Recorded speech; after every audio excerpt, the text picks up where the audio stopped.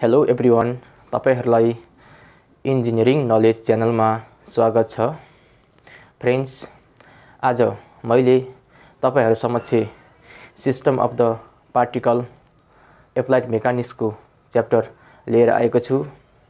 यस च्याप्टरमा आज मैले theory plus related formula लेखाउने छु, जसले गर्दा तपाईहरुलाई पछिल्लो आउने न्युमेरिकललाई सजिलो होस् भन्ने तरिकाले मैले लिएर आएको छु।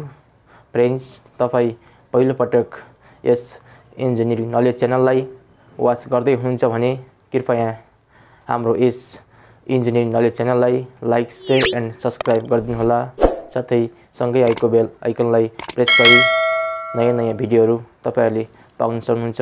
फ्रेन्ड्स, अब हामी टपिकतिर डिस्कस गरौँ।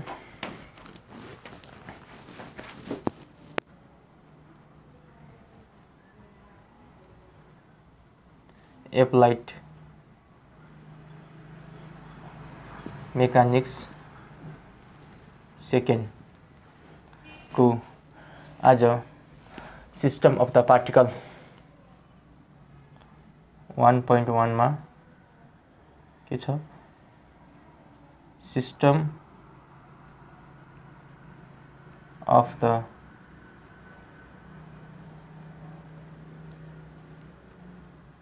पार्टिकल को बारेमा पढ्न गइरहेका छु। फ्रेन्ड्स, के हो त पार्टिकल भनेको है, र के हो त सिस्टम अफ द पार्टिकल भनेको हो? पहिले सिस्टम अफ द पार्टिकल बुझ्नु भन्दा पहिले हामीले के बुझ्नु पर्यो भन्दाखेरि पार्टिकल भन्ने बुझ्नु पर्यो। पार्टिकल भनेको के रहेछ त भन्दाखेरि पार्टिकल भनेको एउटा यस्तो अब्जेक्ट हो जसको चाहिँ के हुन्छ, मास हुन्छ, तर चाहिँ डाइमेन्सन चाहिँ के हुन्छ, नेग्लिजिबल हुन्छ कि जसको डाइमेन्सन हुँदैन तर चाहिँ के हुन्छ, मास चाहिँ हुन्छ। त्यसलाई हामी के भन्छौँ, पार्टिकल भन्छौँ हो। जस्तो system पार्टिकलमा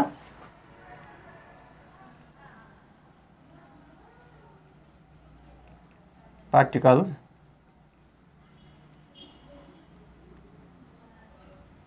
has a mass but no dimension is called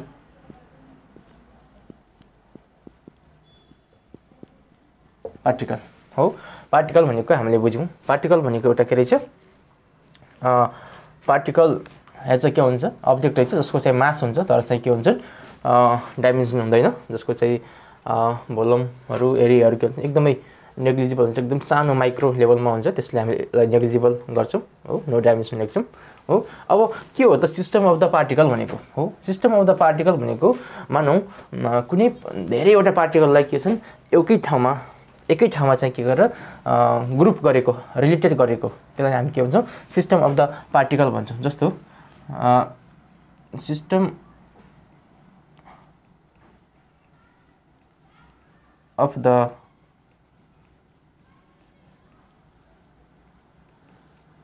particle is defined as the a group of interrelated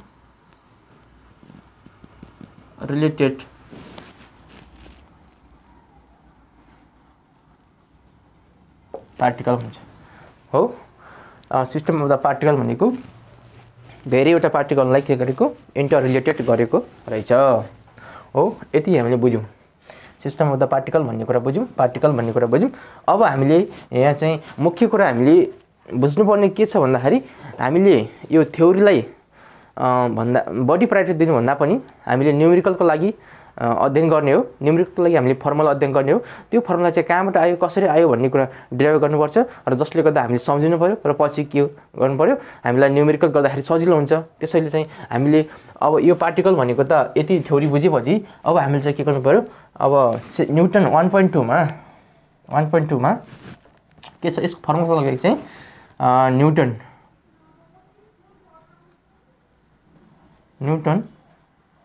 second law of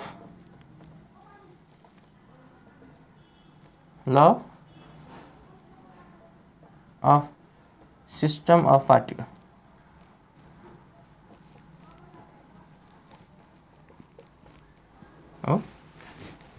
Newton second लले यो सिस्टम अफ द पार्टिकल सम्बन्धी एउटा के दिए त भन्दाखेरि एउटा पोजिसन भेक्टरको चाहिँ के छन् फर्मुला दिएका छन्, जस्तो अनि भेलोसिटी भेक्टरको फर्मुला दिएका छन्, एक्सेलरेसनको फर्मुला दिएका छन् हो। त्यसको बारेमा हामी आज चर्चा गर्नेछौँ। मानिलिउँ यो एउटा एक्सिस हो, एक्स एक्सिस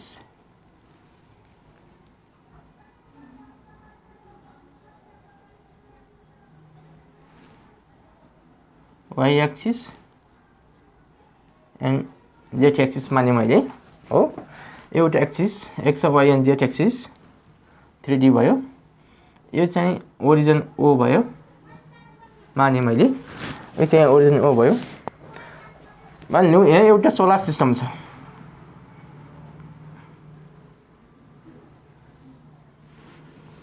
यस्तो खालको सोलर सिस्टम छ भने चाहिँ यो सेन्टरमा चाहिँ के हुन्छन्, मास सेन्टर हुन्छ हो। मानौँ यसलाई G मास सेन्टर भने चाहिँ O देखि G सम्मको डिस्टेन्सलाई हामीले मानौँ O देखि G सम्मको डिस्टेन्स भनेको R भेक्टर मानौँ, R भेक्टर। O देखि G सम्म चाहिँ हामीलाई के छ, R भेक्टर एउटा छ भने पोजिसन R भेक्टर भनेको पोजिसन भेक्टर फ्रम के भन्छन् origin to centre of the mass हो, R भेक्टर मानौँ। मानौँ यहाँ एउटा M1 मास छ है, यहाँ चाहिँ एउटा M1 मास छ। मानिलिउँ यता M2 मास छ र यता एउटा के छ M3 मास छ। यो सिस्टममा चाहिँ के हुन्छन् M1 M2 र M3 3वटा पार्टिकलको एउटा के छ मास छ। मानिलिउँ यो एउटा सोलर सिस्टमभित्र प्लानेट छ भने जस्तो मानौँ कि, जस्तो 1 2 3वटा चाहिँ के छ प्लानेट छ भने जस्तो मानौँ र पार्टिकलहरू रहेछ।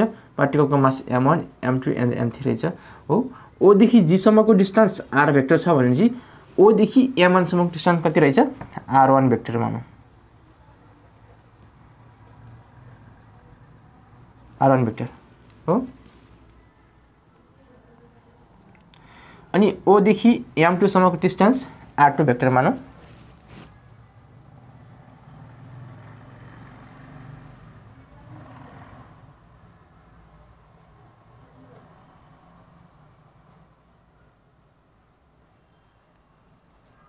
R2 भेक्टर एन्ड O देखि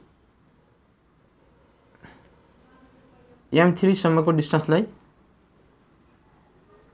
R3 भेक्टर माने है। मैले के माने भने चाहिँ O देखि G सम्मको डिस्टेन्सलाई R भेक्टर माने पोजिसन भेक्टर, O देखि M1 सम्मको डिस्टेन्सलाई R1 भेक्टर, O देखि M2 सम्मको डिस्टेन्सलाई R2 भेक्टर, O देखि M3 को डिस्टेन्सलाई के छ R3 भेक्टर माने हो। अब if the R vector is the position vector from origin to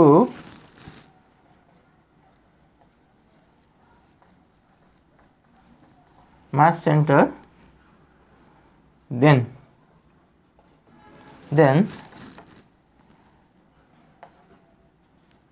R vector is equal to summation I is equal to 1 to n mi ri vector divided by summation I is equal to 1 to n mi हुन्छ, यसलाई mi हुन्छ।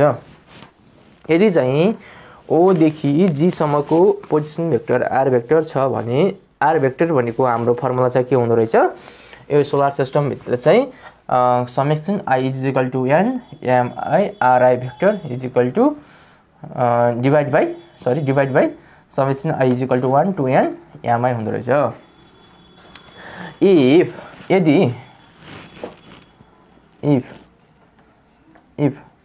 यदि चाहिँ मानिलिउँ 3 particle are subjected, then के हुँदो रहेछ, यो इक्वेसन 1 मान है। then equation 1 becomes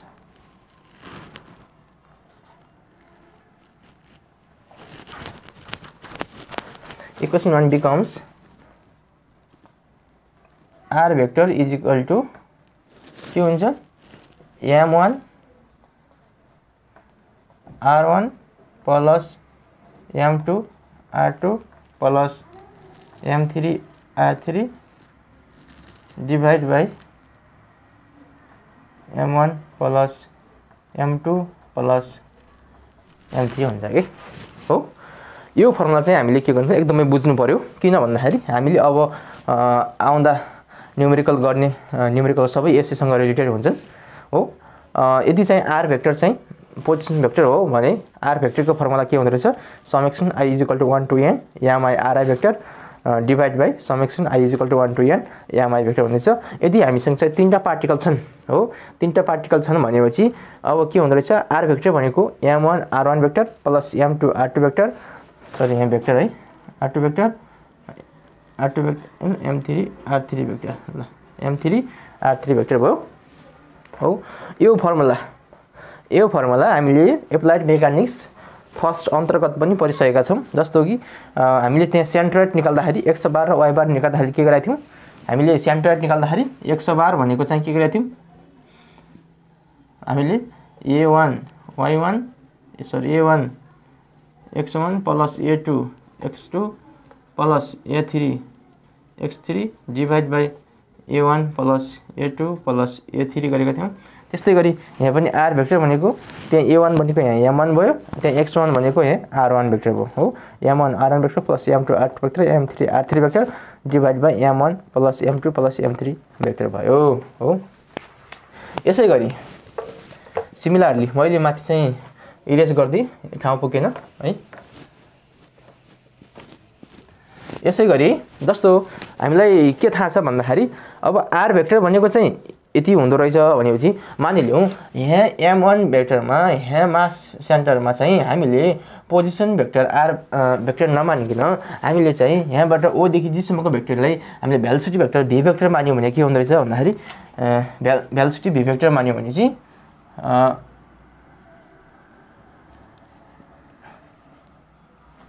भेलोसिटी भी भेक्टर मान्यौँ भने भी भेक्टर इज इक्वल टु के हुँदैछ, summation I is equal to 1 to n MI भिआई vector divide by summation I is equal to 1 n MI हुँदो रहेछ हो। त्यसो भने यसलाई कसरी लेख्न सकिन्छ फेरि, इफ 3 पार्टिकल आर सब्जेक्टेड हो भने यसलाई चाहिँ भी भेक्टर इज इक्वल टु के लेख्न सकिन्छ, m1 v1 vector plus m2 v2 vector plus m3 v3 vector divide by total mass के हुन्छ m1 plus m2 plus m3 हुन्छ हो। सिमिलरली एक्सेलरेसन भेक्टर के हुँदो रहेछ,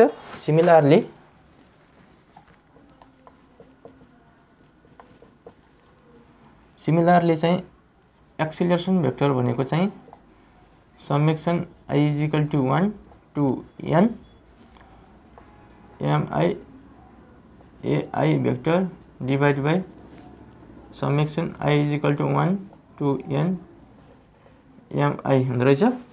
यदि चाहिँ हामीसँग तीनटा पार्टिकल छन् भने चाहिँ यसलाई के हुँदो रहेछ a vector is equal to m1 a1 vector plus m2 a2 vector plus m3 a3 vector divided by m1 plus m2 plus m3 हुँदो रहेछ है।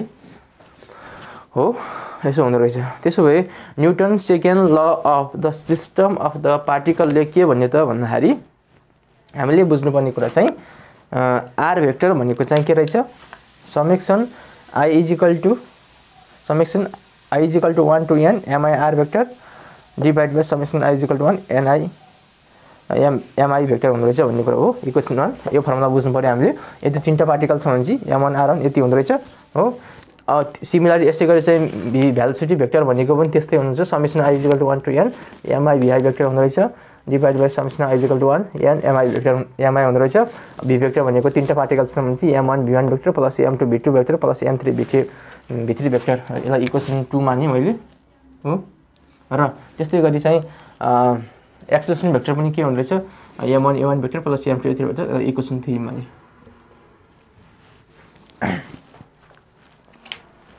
फ्रेन्ड्स तपाईहरुले बुझ्नुपर्ने कुरा के रहेछ भन्दाखेरि अब मैले यो भन्दा पछि गर्ने न्युमेरिकलमा फर्मुला युज गर्छु एउटा यो r भेक्टरको अनि एउटा v भेक्टरको एउटा a भेक्टरको। त्यसैले तपाईहरुले यो मैले जति पनि यो थ्योरी चाहिँ विश्लेषण गरे फर्मुलाको विश्लेषण गरे यो तपाईहरुले चाहिँ आफ्नो नोटकपीमा पनि लेख्नु होला ताकि तपाईहरुलाई न्युमेरिकल एकदम सजिलो हुनेछ र तपाईहरुले यो फर्मुला पनि याद गर्नु होला है। यो फर्मुला पनि याद गर्नु होला। अनि तीनटा फर्मुला छ 1 2 3टा फर्मुला छ। अब यसैसँग रिलेटेड हामी एउटा न्युमेरिकल गर्ने छौं। यति